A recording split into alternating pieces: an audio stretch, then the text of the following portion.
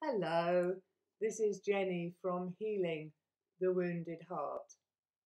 Our natural human nature all too easily gives into fear and doubt, rather than to having peace and trust in a loving God. It seems that the relationship we have or didn't have with our earthly father has some bearing on our level of trust in God. Now, of course, God totally understands this, which is why he is totally committed to bringing us into a greater level of trust in himself. He also fully understands that this can be easier said than done. So he reminds us in Proverbs chapter 3, verses 5 to 6, trust in the Lord with all your heart and lean not on your own understanding. In all your ways acknowledge him, and he will make your paths straight. Think about it.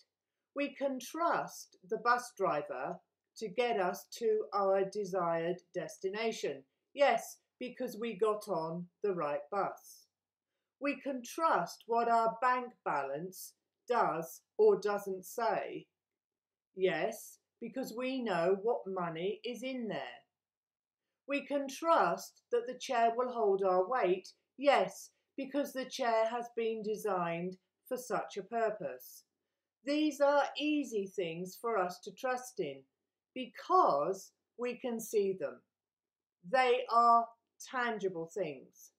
Now, we love him whom we have never seen with our physical eyes, but we know he lives and lives within our hearts because we have accepted his Son, the Lord Jesus Christ. We walk then by faith and not by feelings. We so want God to be tangible to us, don't we?